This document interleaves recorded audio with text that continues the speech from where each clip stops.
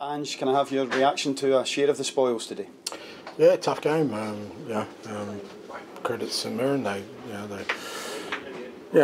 worked hard, which we knew they would, and it was a tough game for us. We weren't again at our best in terms of just working hard enough and putting the things in play that allows us to dominate a game. But boys found something to fight back, and so at least we've got a share.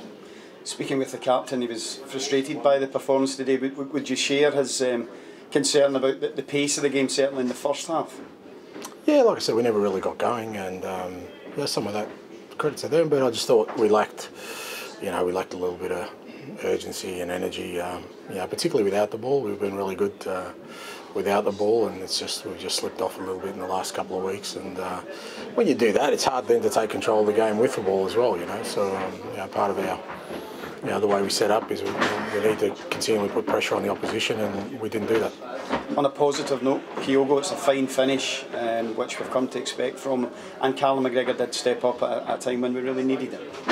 Yeah, look, again, they found the will to get a result out of the game, which is still important for us, and both good goals. But like I said, we unfortunately didn't reach the levels we wanted to.